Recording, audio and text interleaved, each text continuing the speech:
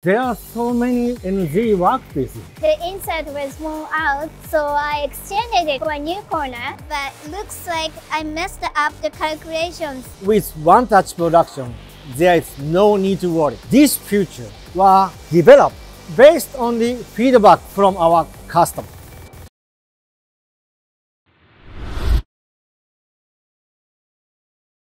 Good morning, Tomemaru. Good morning, Kakeyama-san. There are so many NZ workpieces.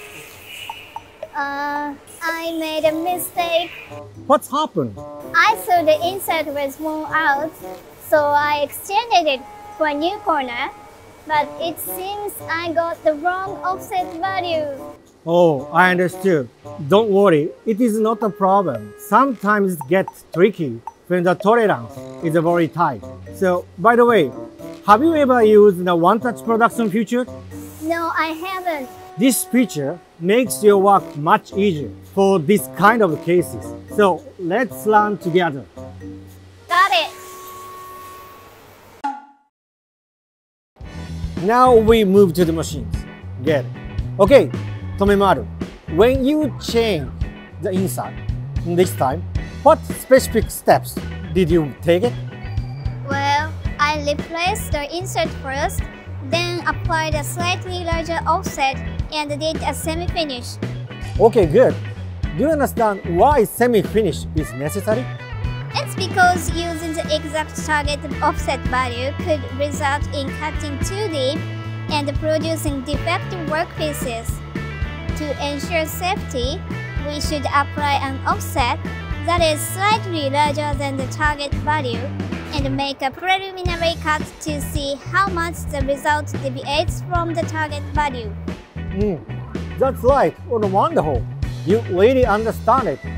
So, what do you do after the semi-finish? After semi-finish, I measured the dimension of workpiece and adjusted the offset based on those measurements before moving on to the finish process. By using a large offset, the value with a new insert or corner, and make finishing based on the measurement result, you can avoid the defective parts. Tomemaru, you got it. Yeah, but looks like I messed up the calculations. I understood. From now on with one-touch production, there is no need to worry. After changing an insert or a corner, there are some of the steps like input, bigger offset, semi-finish, measure, and then adding the new collection with an offset and finishing the process. But with the one-touch production, the machine will automatically take care of these all the steps for you. Ah, I see. Now, let's see how it's done in the practice. First, we replace the corner, lose the screw, and then change the corner. After that, now we have a dedicated pages for the measurement. Okay, let's open them. So take a look here. It is mentioned a chip change. You just need to change to 1 here. You can see on the on is blinking. That's it. We just let machine knows we have changed the corner. After that, you just need to place the cycle step. Machine automatically created a semi-finishing process, also bigger offset. First we do finish semi-finishing,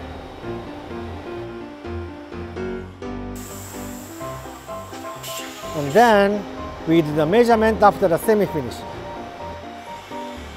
Then the machine is automatically calculated in a new offset number based on the measurement value, then automatically input an away offset.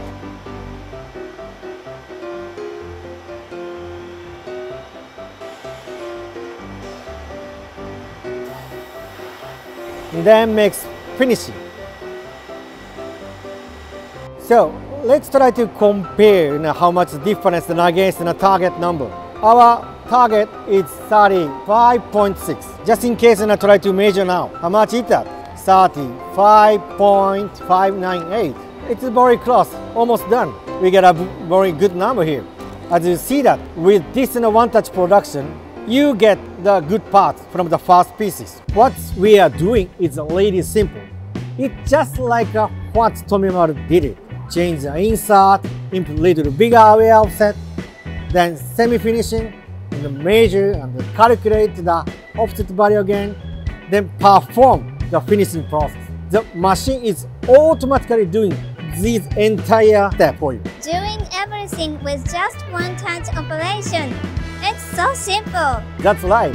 Also, this feature is really excellent.